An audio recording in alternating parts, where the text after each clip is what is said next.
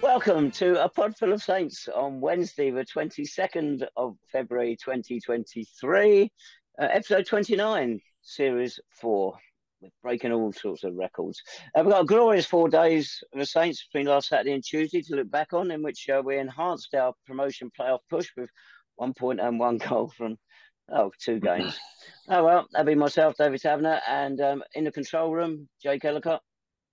Hello, Dave. Hello, Lee. Hello, everyone. We'll try not to be too miserable as compared to Dave's introduction. It's not the end of the world. And in the design centre, we have Lee Wood. It's good to see you in jovial mood today, David, and that you've set the tone nice and early with that positivity. Yeah. Well, it was a cracking game last night. We'll come to that one in a minute. We start with an almost cracking game last Saturday down in Weymouth, following on from a long trip to where we've been, Weymouth, Worthing, Hungerford.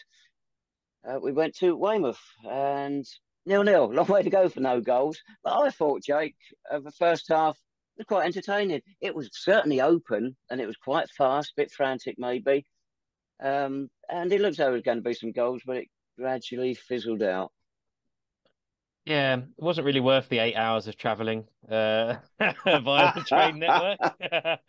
But no, you're right. You know, that first half especially, I thought we played pretty well. Weymouth played pretty well. It was a fairly open game, pretty entertaining. We had some reasonable half chances, some good openings. You had a goal for offside that I think, Dave, you've spoken about it. Elsewhere, that very tight it looked. And then just something at half time seemed to change, didn't it? I mean, I don't think it was necessarily Weymouth. It felt like it was more our approach, because Weymouth second half didn't create a lot of chances. It just felt like they were more on the front foot. They just managed to take a little bit of control. So yeah, not quite, but a point on the board. But again, you could see how genuinely annoyed Nobby was in his post match. Yeah, that second half performance made no sense at all. We got hammered at Hungerford, the bottom side, less than 2 weeks earlier. So against the Weymouth, bottom but 1, bottom 2, whatever they were. We got to make amends for that and get a win there. And we didn't get a goal in either of those games. But that said, yeah, that offside goal for Sean Jeffers, the more I've watched it, it doesn't look offside to me. It was very tight. You can understand why the rival linesman has given it. But I don't know what you two think, looking at the highlights. I thought it was pretty tight, but it's not comparable to the game to Weymouth, to Hungerford. No, you're not doing that, because we were much better, weren't we, first half? So I think that was the annoying thing, was how we just totally seemed to switch off second half. And I went into half time thinking, hey, we haven't scored, but we've got a decent chance of winning this if we keep playing like we have been. And then second half, it was almost like we just played for a point, didn't it? But then I don't know what happened. And, we could say we were lucky to get away with a point in the end as well. Yeah, the penalty they got. It's funny, the linesman who disallowed Sean Jeffers' goal, and he's had a few good goals ruled out this season, on top of the 22 he has scored. The linesman who disallowed that goal, he's the one that gave the penalty, I believe. The foul was clearly outside the area, if there was a foul at all. Looks very dubious whether there's any serious contact. Indeed, but then I don't know if they should have had a penalty for a handball earlier on in the game against a certain Devontae Stanley. So I don't know if that balanced it out, but luckily we had Michael Johnson in goal, which was a bit of a surprise. It's funny, isn't it? Dylan Berry was injured, broke a finger, which is the same reason why Michael Johnson's been out of the side for 18 games. So Norwich City wouldn't let Dylan play. So in comes MJ. Fortunately, he's fit again. Hasn't had a game for the reserves or anything, I don't think, because they got called off last week. And you're wondering how he's going to do, because he's replacing Dylan Berry, who we're all highly impressed with. We know how good MJ is. And he comes straight back in. He saves the penalty. Last 5 penalties he's faced, he's only conceded 1 goal. He came back in just the right time.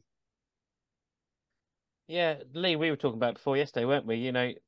Michael Johnson, he's still a very good keeper at this level. Dylan Berry's impressed, of course, but Michael Johnson isn't a bad sort of number one to come back in, is he, when your other loanee is out the team? No, not at all. I mean, it's quite evident that MJ is still one of the best keepers in the division, really, on his day. And I think we've just been spoiled rotten by having Mr. Berry in between the sticks for the last few months.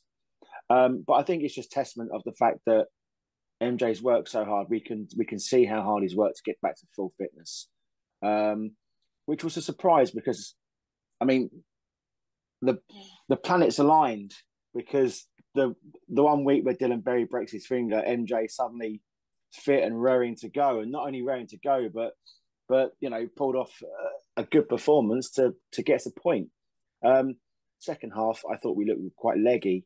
I don't know whether Nobby's reaction to the Worthing game was playing on the minds of the players. Maybe they sort of tightened it up a little tiny bit, but I mean, I wasn't there, so I can only sort of go off what Mr. Ellacott and co have been saying, and obviously the highlights as well. But disappointing not to come away from there with all 3 points. But I guess given the circumstances, a point will have to do. Yeah, we can't change it now. We will have to do. But as I said earlier, we look at those 2 games, Hungerford and Weymouth. Out of the last 4 games, we have 2. We thought, well, we get 6 points from those 2. We've got to get 6 points from those 2. And if we get anything from Worthing and Ebbsfleet, we'll draw one of those, maybe both of them. It wouldn't be a bad run. Instead, it just didn't work like that, did it? If it weren't for the Worthing game, it would have been a pretty poor run. And we've got to bounce back. Yeah, I think we just got to hope we don't regret these games come the end of the season, isn't it? That's the main thing. I suppose another talking point from Saturday that leads into Tuesday's game was Sean Jeffers was pulled off with 15, 20 minutes to go, wasn't he, Dave? Which is a bit of a surprise. Yeah. Glenn McConnell featured a little bit as well. But I think Jeffers coming off with the amount of time that was left, I think certainly behind the goal raised a few eyebrows. It's not the first time, is it? And of course, he got dropped early this season as well. It's almost like a kick up the backside is what we're trying to give him. But we come on to him being dropped against Ebbsfleet in a second. When Glenn McConnell come on, we'd gone completely flat by then. But I thought he added something to the Jake, but he just couldn't get us going around him. We'd lost our way up front, and midfield by then as well. Yeah, I'd like to have seen him get a bit more time on the pitch, to be honest. I think, we know he's got that quality. I think that's the only disappointment over the last month or so. Of course, the factor is, his run in the FA Youth Cup with Cambridge, and we don't know if there's any restrictions on game time because of that. Totally understandable from Cambridge's point of view. But I think the only thing over the last month or so, as well as we've played at times, I would have liked Glenn to feature a little bit more. We've seen the impact that Chay Cooper's been able to have, and I think Glenn could have something similar if he gets a bit more time on the pitch. Yeah, Chay certainly looks useful, and Glenn is even better. He's the better of the 2, I would say. But 2 good loan signings, that's for sure. What did you make of the ground, Jay? It's a fine ground, isn't it? It's a great stadium. But my goodness, doesn't it need sprucing up a bit? Yeah, but I kind of like that in a way. It's so old worldy. It's absolutely brilliant. It's always been a great ground to go to. Not sure about the ticketing situation. That was a bit of a pain in the backside. But great ground, very welcoming supporters, nice clubhouse as well.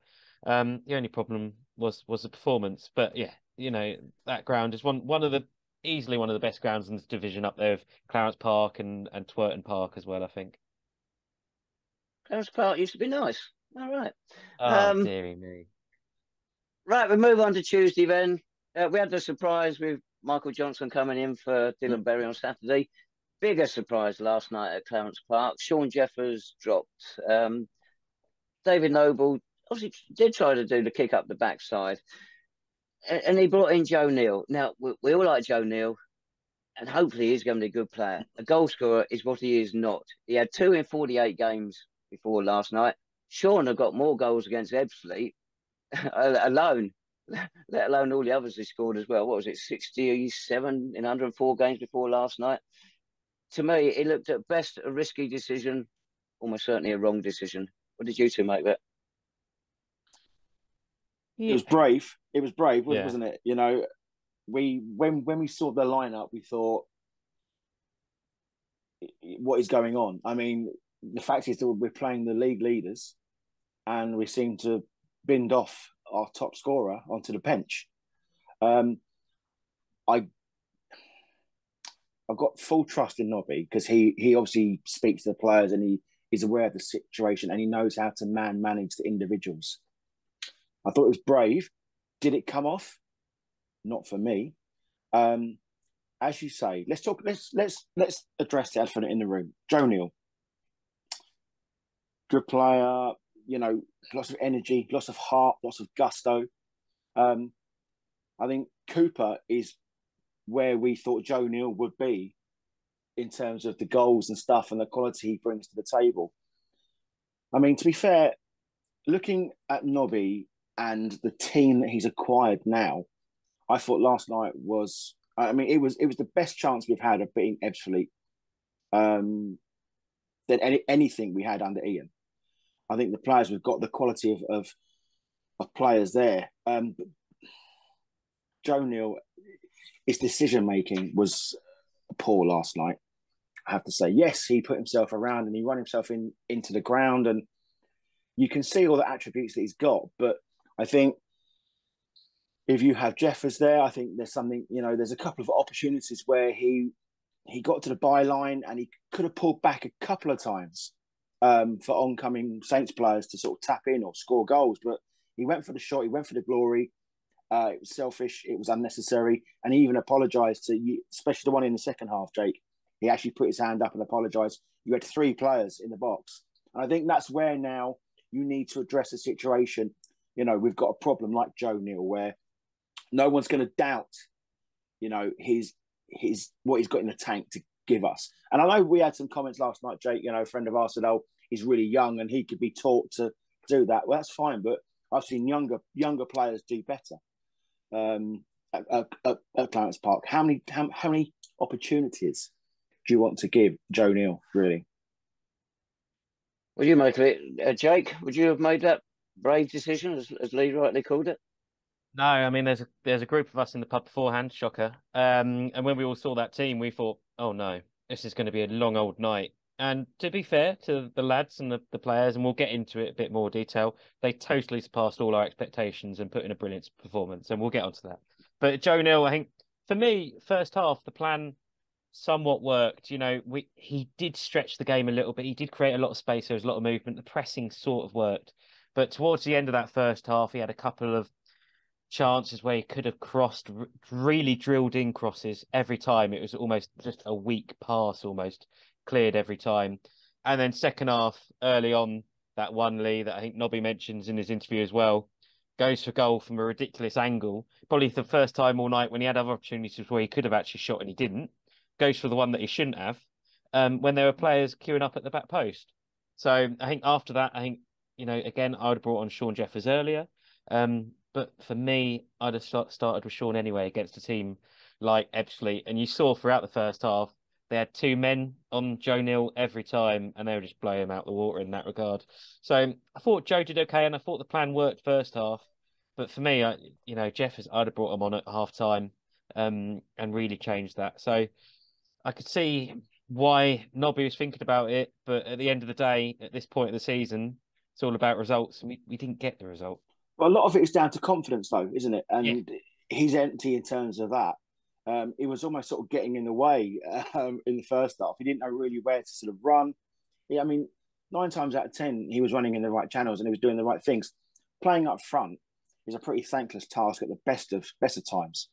But I think when you've got the players that Ebbsfleet have got, when the ball is coming up to Joe Neal, that's got to stick. It's got to stick. He's got to buy time to let the runners come on, and that wasn't happening. And I think the midfield were getting overrun. And you could see the situation. Ebbsfleet had a couple of gears in them. You could see it. All that sort of do was flick that switch and away they went. And they did it a couple of times in the first half in particular. But when you know that their players are such a high caliber, you've got to take that out of the game. And when the ball is played up to you, it's got to stick.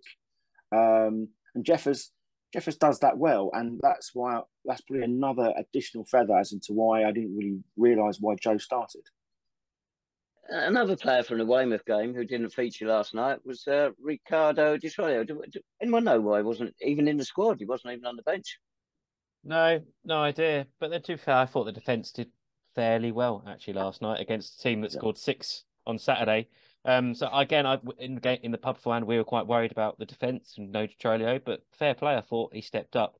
The replacements that came in stepped up and did really well. But if there is an injury for Di Solio, that is, of course, a concern because he's been in good form recently. I think on Jeffers, before we move on, it was interesting to note as well the reaction from the younger supporters when he came on as well, or when we saw him getting ready. You know, a lot of the fans very vocal and very clear of, you know, what they wanted. They wanted him on as soon as possible. So, you know, Nobby, he's learning the ropes. We say that every week at the minute. And I think it's great that he feels like he's got that confidence to be able to drop him. But, you know, there's a lot of learning from last night, I think, again, even against a very good team like Ebbsfleet. So the one thing that I would say, sorry, before we sort of do skip on, there were quite a few shouts, Jake, that we noticed of discontent towards Joe Neal. And I didn't think were warranted that much. I mean, it wasn't his best game, but I think that it needs to be managed well now, the situation. I think because the crowd I'm pretty sure wasn't what the club expected last night. It was pretty down on what they wanted. So to have a couple of sort of comments, quite derogatory comments from behind the goal, I think that situation has to be looked at and be managed well. I didn't hear him from the side of the pitch, Lee. So hopefully Joe didn't get them as well. But it's a shame to hear that against their own players. But yeah, there we go. Right, on to the match. What a cracking game.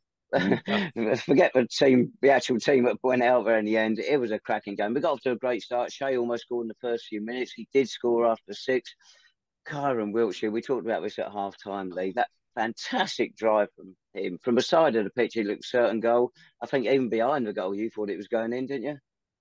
I mean, he absolutely spanked it. When he brought it down, it sat up so nicely for him. And when he struck it, we're like, oh my word. I think we even held hands at one point, Jake, because I thought it was sort of going into the top corner. You certainly grabbed me, yes. There's no charge for that, mate. That one is free. But it was for all intents and purposes going into that top corner, Tabs, and I was just waiting for that stanchion to thud. Yeah. But I mean, Cooper's goal was exceptionally taken. I mean, for someone so young to have that quality on the ball, twisted and turned, he was always the outlet. He was always the spare man. He was always available to receive the ball. The start was amazing. I mean, one thing I would say is I put on my socials that the players gave it their all. They left everything on that Clarence Park pitch, and I'm exceptionally proud of the performance that the lads put in. And yes, Ebbsfleet are the best team that we will have down at Clarence Park this season. And although they did step up in gears, I don't think we let it get away from us, which I think was really important. I think I was chatting to another fan on the way down to the ground. He goes, what do you want from tonight, Lee? So to be honest with you, I want to be competitive. You know, and I think if we can stop them from scoring early, I think we're in with a chance, because they always seem to score early against us. But I think the display the lads put last night was absolutely astonishing, and they are a credit to the club, because they put in a damn good shift last night. And once Ebbsfleet went ahead, we could have just capitulated, but we didn't. We stuck in there. We had a game plan, and there was that thing where they just flipped a switch and off they went. It was almost as though it was in like FIFA mode. You know, there was one touch stuff going on, but the lads stuck at it. And Jake mentioned beforehand, the defence was superb. There were a couple of last-ditch tackles and, you know, diving headers and all of that. But you expect that against a side of the quality of Ebbsfleet. Their manager was very, very complimentary about us, and rightly so. Outstanding performance, boys, and you are a credit to our team. We talked about Wiltshire's shot there. What about in the second half, Jake? That one from Manash Sundar from the side of the pitch. He couldn't have hit it harder. Keeper did well to save it. I thought Mitch was going to get the rebound, but they managed to block that as well. From where you were, did you think it was going in? Yeah, absolutely. And I have to say, Cousins, you know, he's a very good keeper. Most of those Ebbsfleet players are very good players. A lot of them could still be playing in the Football League, if we're frankly honest, if you look at their histories. And he made some very good saves. Made the save from Cooper inside the first minute. Manash, Mitchell's as well. You know, that was a brilliant double save, that one. And, you know, out of the two keepers, you know, he's the one that made the far more spectacular ones last night. But it was nice. It was nice to see us actually taking a few speculative shots that almost went in. You know, so often, especially at Weymouth, around the edge of the box, a bit tippy-tappy again and sort of not getting shots away. It was good to see it last night. And yeah, just so unlucky. I think Banton had another one that was deflected just over the bar. It was so unlucky. But yeah, such a great performance. It was. It was great to see us attacking the side like that, which we did at the early stages, and we really hammered them in the closing stages as well. And we just couldn't get the break that we needed. That sort of performance gives you a lot of hope. Total reverse of the second half Saturday. Somehow Nobby's got to wield them together. You hope we're not becoming big time Charlies. We played well against Ebbsfleet, played well at Worthing. We were flat against Weymouth most of the game.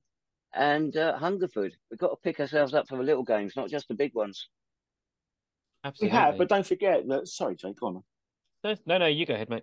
I was just going to say, because they give us so much time on the ball. You know, Ebbsfleet came to play football. Worthing came to play football. It's when you get the teams that are fighting for their survival. You know, they want to leave a little bit on our players, and sometimes we don't get as much time. You know, to put our plan into place. But that's what training is there for. That's what David Noble is there for. Sort of try and, as you say, Tabs, amalgamate the good performances with the bad ones, so that when the games do come where we expected to get 3 points, we're a bit more ruthless and maybe have that bit more quality in the final third as well. It is right they came to play football because they're a good side. They're an excellent side and probably the most expensive in the division, but we don't know the figures, but just assume that.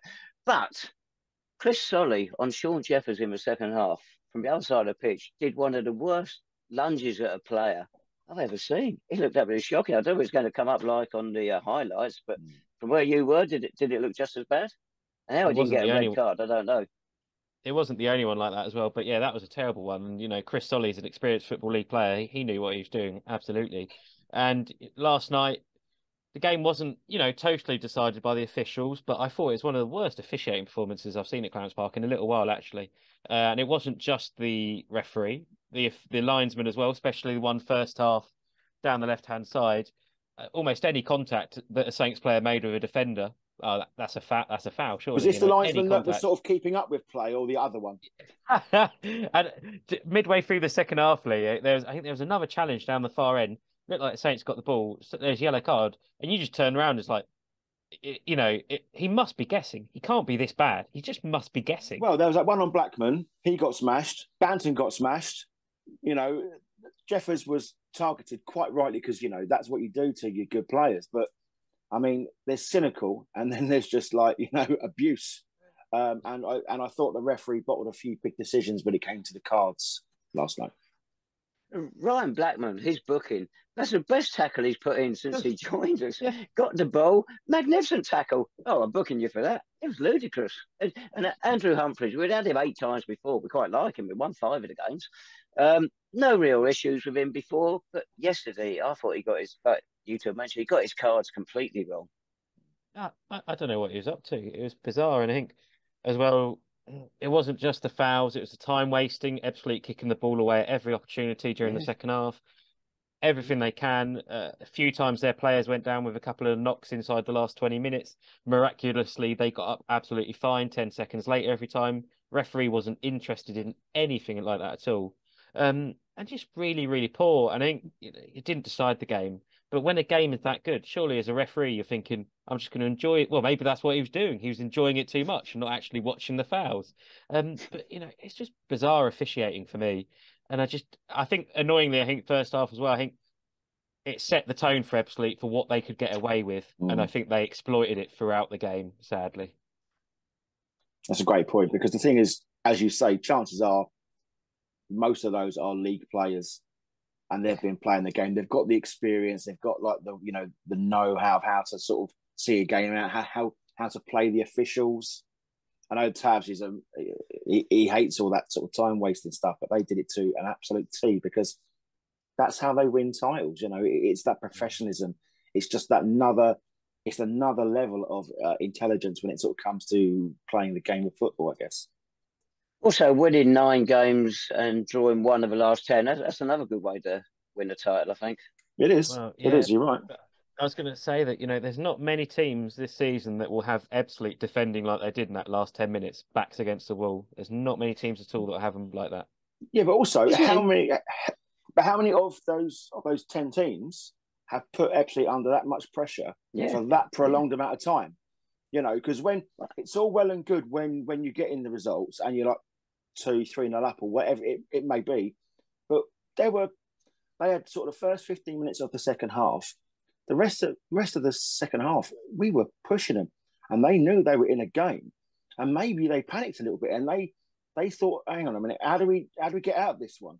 And that's probably that's where the experience of those league players comes into it, you know, because they can't have too many results where they've come from behind like that, and got a positive win as well. So I thought they defended superbly, actually. I know we had those other efforts. We could have had more goals, but they defended really well. So full marks to them for that. I had to say that because I forgot what I was going to say. Well, I mean, that's what happens. What about their record now? Sorry, well, I know what I was going to say. I'll come on to it in a second. But it's 21 games against them now. The last 21 games, they've won 18. We've won 2. It's an incredible statistic. Mitchell Weiss was fit again. He was only on the bench. I know we talked about Joe Neal came in. Mitch, should he have started? I don't know. I didn't think he had a massive impact on the game when he came on, to be honest. So I don't know. I think Mitch, you know, he's had a few knocks this season. I think you don't want to risk him, do you, really? Because, you know, against a team like Ebbsfleet, he could have easily been cleared out in the first 5 minutes by an Ebbsfleet defender with the way some of their tackles, and that's him gone for another 4 games, you know? So I think I can understand why Nobby did not want to rush Mitch back, to be honest. I thought that was an understandable decision. At no point in that first half was I looking at the game thinking, if only Mitch was on. You know what I mean? We were playing okay. We were creating chances.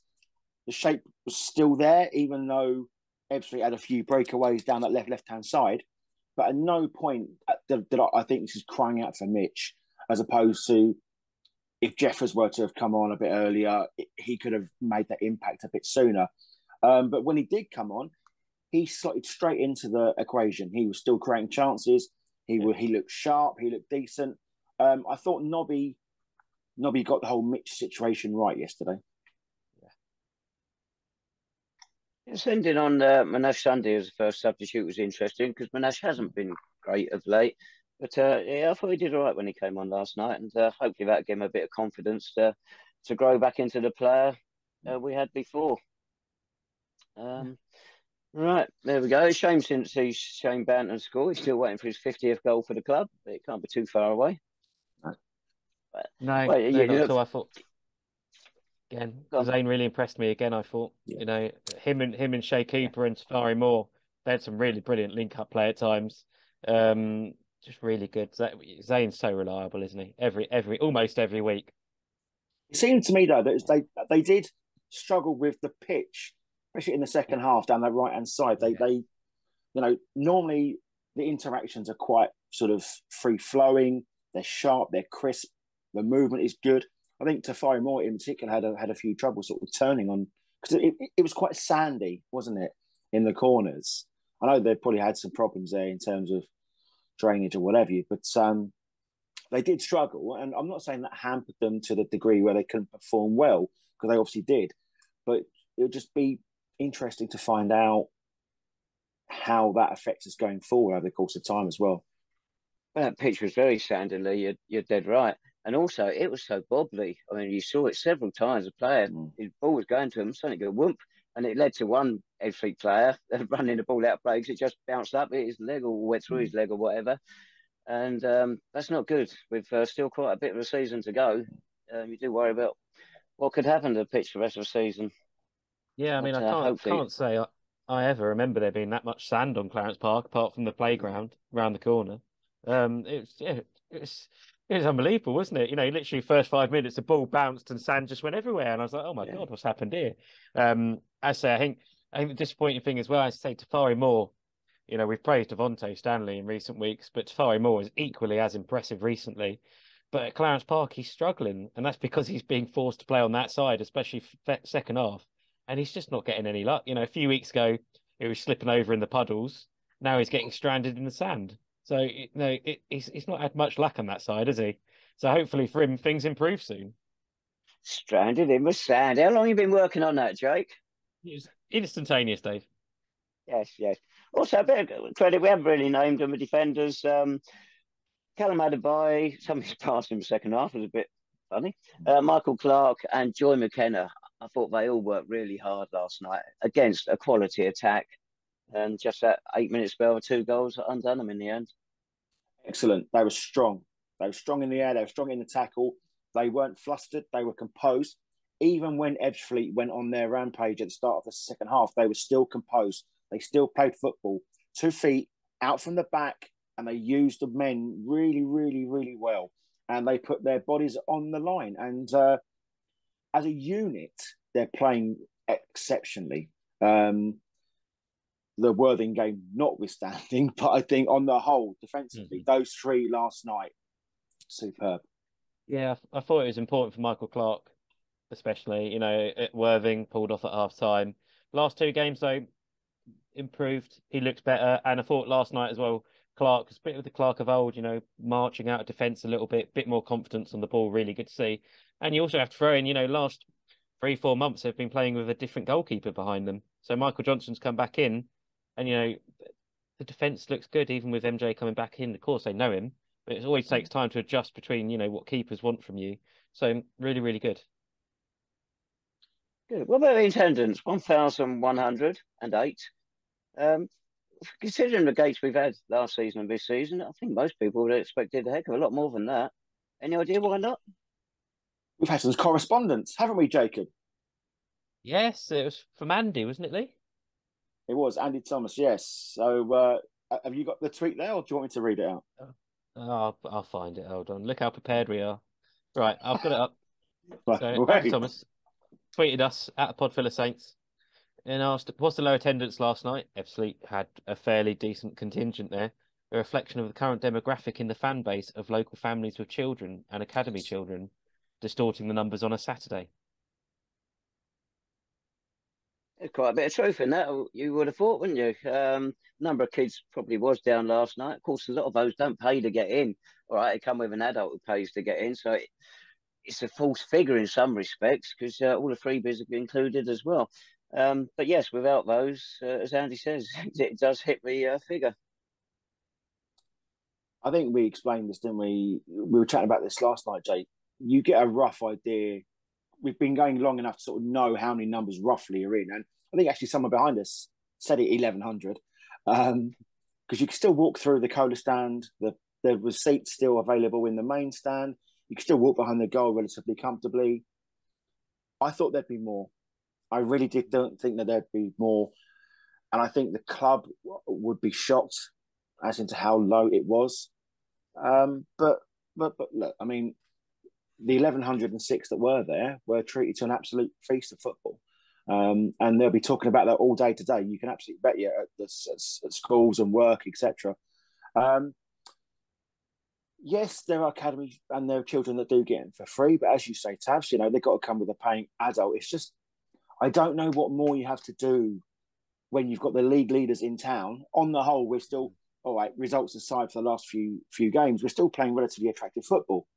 I'm not entirely sure what else you've got to do to attract people back to Clarence Park. But I will say this. I will tell you the exact same thing we've been harping on about for years. St Albans City is always a fluctuation of fans. It always has. You get your 800 hardcore, and then the rest of it is just dependent. You can't sit there and rely on 1,600 people coming to the game every single week because that doesn't happen. It's just the logistics and the locality of where we are, circumstance as well. And that's what it is. But I think it's still a good crowd, Tavs. Do you not think? Yeah. 1,100 to come on for a Tuesday night? Well, the funny thing is, you go back pre-COVID, crowds of 1,100 down the park, we'd jumped at it. We'd have been full of pleasure, joy and whatnot. Yeah. But it's down on last season. Of course, that's what it is now measured against. But in the past, a gate like that, where we had it in the conference national season, 2006-07, beyond that, the rest of my life, no. It's something we should be enjoying, but of course it's concerned because it is down on last season. It shows how far we've come, doesn't it? But yeah, just disappointing the game wasn't on a Saturday because I know, I wonder if the crowd, how much better it would have been. I don't know, mate. I mean, the old girl underneath those lights. You know, the sort of Oh yeah. it's if you can't get excited for games like that, then don't bother coming because you know it's a recipe, isn't it, for an excellent day of football. So, but still, there we go.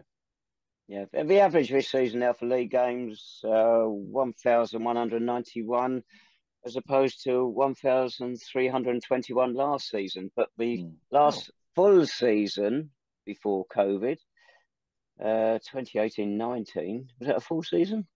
It is now. Who cares? Probably wasn't. 842. So we've got to be grateful for what we're getting, and make sure we don't keep losing it.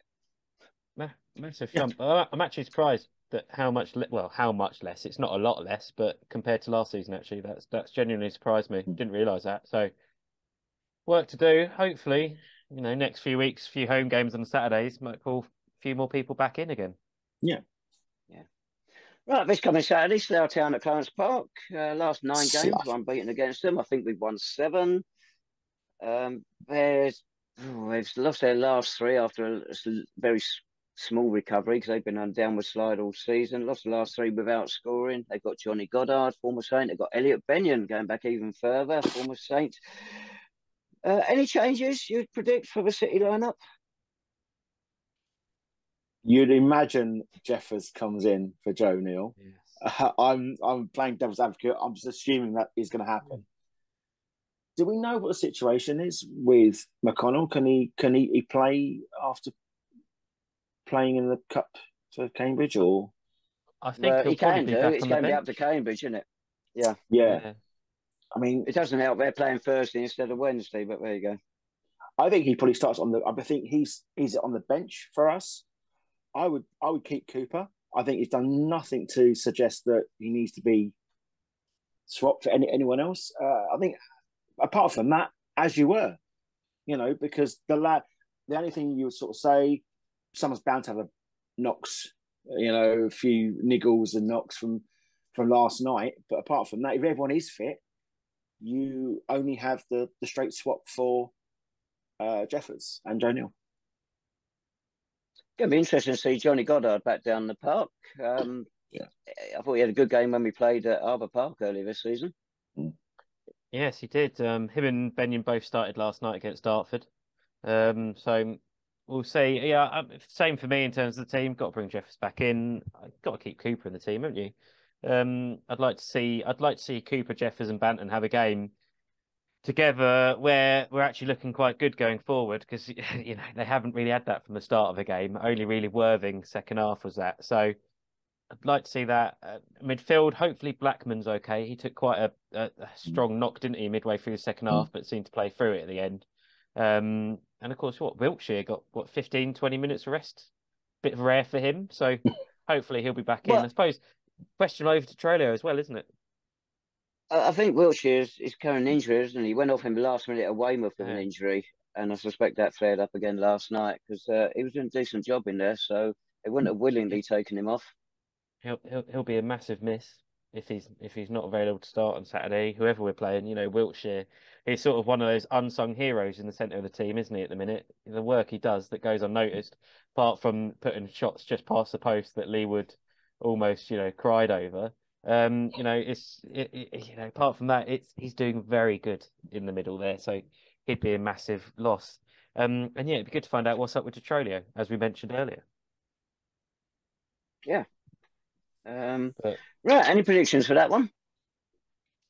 Predictions. Well, we have some friends coming over from our twin town in Worms. They're coming over. There's about 4 or 5 of them coming over. So predictions is we are going to get extremely drunk whilst trying to enjoy the football. So that's one prediction. Second prediction is I reckon we're going to win quite comfortably on Saturday. Famous last words as they come back to haunt me. I reckon I'm going to go for 3-1. 3-1 Saints. It'd be a 3-1 double, wouldn't it? Can you bet on that, Jake? No, I actually don't know now. I was going to go comfortable as well. Don't want to jinx it. I'll go 2-1 Saints. But but looking at that Slough team, there's still a couple of players that can hurt you in that. So they've had a bad run recently.